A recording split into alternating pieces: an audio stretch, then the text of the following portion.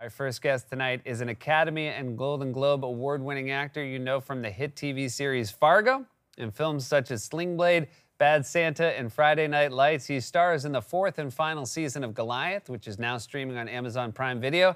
Let's take a look. Let's put this to bed for $10 million. Zaxxon, Tillinger, and Russell Drug flooded this country with billions of pills. You get them hooked and you sell them more, and people die. Who gives a You can always hook a new customer with a bad back. You know, George Zax had the balls to give out free 30-day prescriptions to new patients. Zax Pharma is settled. Yeah, not on my watch. Your clients have been reckless. They've killed over 200,000 people for profit. That's a targeted business plan. Now, I may be new here. Maybe I'm just getting up to speed, but I'm in the mood to stick my fist up your ass and pull out billions. You get it? Please welcome back to the show, Billy Bob Thornton. How are you, friend? Hey, what's up, Seth? That's a hell of a clip they sent along. Thank you very much for that. Yeah. Oh, and that's just one of many, many gems. So, obviously this has been a difficult couple of years for a lot of people, but I did not know that you had this added negative element that you are a germaphobe, which must have made it especially hard. Yeah. I've always been that way. I've got, a few phobias, and I really didn't change when the pandemic came along. I was already doing all that stuff anyway. It's like, wash your hands constantly. I already do. So, yeah, worked out nice. You were one of those people who already had gloves at your house? Oh, absolutely. Hat suits, everything.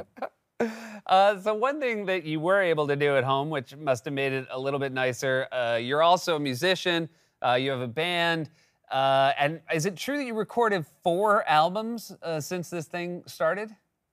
3. Yeah, okay. we did 3 albums, which was pretty nice because when we went to the recording studio, we just, it was kind of a bubble there also. And so we have 3 new Boxmasters albums, including a Christmas album that we're putting out in November, which is not your typical Christmas album. It's not Let It Snow, Let It Snow, It's a little darker, a little sadder, than most Christmas albums might be. Well, I think we'd expect nothing less from Bad Santa, Exactly, yeah. And now, is that Captain Beefheart behind you? That is absolutely Captain Beefheart, yes. Do you have a lot of your favorite photos of your favorite artists on the wall at your home, or is he a special exception? Well, no, I'm actually in the recording studio right now, in the lounge of the recording studio that we have out here in California. And I was friends with a famous photographer named Jim Marshall. And Jim photographed, everybody back in the day. And he was quite a character. And I have a collection of Jim's photos here. And we had a deal, Jim and I. He would sell me one, which weren't cheap. And he would sell me one and he would give me one. So that was really cool. And he knew that I was a big fan of Frank Zappa and Beefheart and all of them. And so he would always give me their photos if I would buy a Janis Joplin or whatever. I read an article about one of my favorite artists, Warren Zevon, that talked about a time that he was just stopped by your studio and was just hanging out and actually recorded some stuff there. Was he someone that you were lucky enough to know long term, or was that just a one-time thing? No, I knew Warren since the late 80s. When I was living in an apartment building on Kings Road in LA, in West Hollywood, and Warren was my neighbor. He lived in the building too. And you know how at apartment buildings you have this bank of mailboxes, go check your mail before you go up to your apartment. And the first time I met Warren, we didn't meet through the entertainment business. We met at the mailbox. And I have severe OCD, and so did Warren.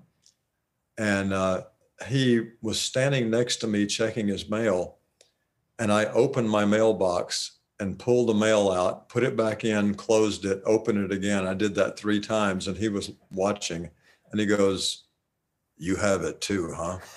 And I go, yeah, I do. So then we got to be friends, and it became a competition on who had the worst OCD.